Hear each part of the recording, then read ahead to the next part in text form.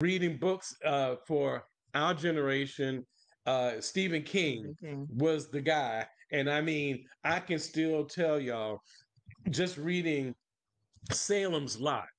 I remember being in my bedroom in my parents' home and reading Salem's Lot, and I just happened to be right at a window where the book was talking about a vampire being right at the window. And I'm telling you, I could feel the evil presence in my bedroom just by reading a book. Okay. But I reveled in that. I glorified in that because, for some reason, we like to be scared. Mm.